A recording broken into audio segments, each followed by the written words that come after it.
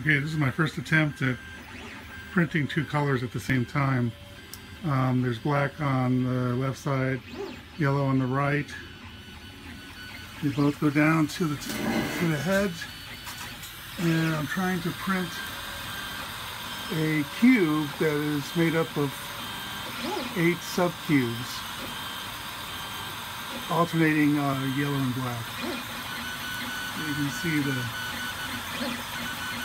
two print heads taking turns printing the color. And now it's printing black.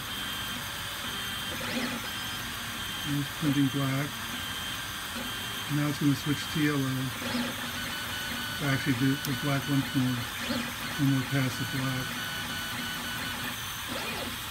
Now it's printing yellow.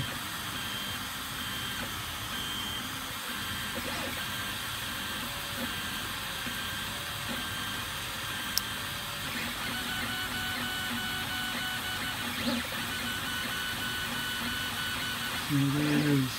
It's a little messy right now. There's too much filament coming out. But it's a start anyway.